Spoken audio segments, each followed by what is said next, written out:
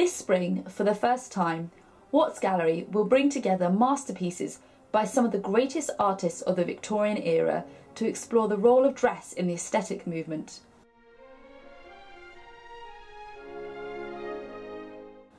Liberating Fashion, Aesthetic Dress in Victorian Portraits will include works by Watts, Leighton, Burne-Jones, Alma-Tadema, Tissot and many more.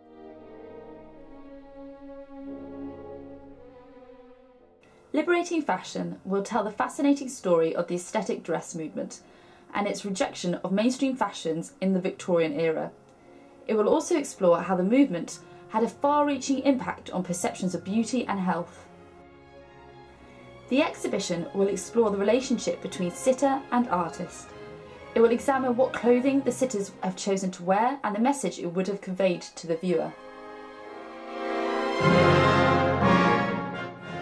The portraits will be accompanied by a variety of contemporary materials, including photographs, journals, drawings and an example of an original aesthetic dress designed by Liberating Co.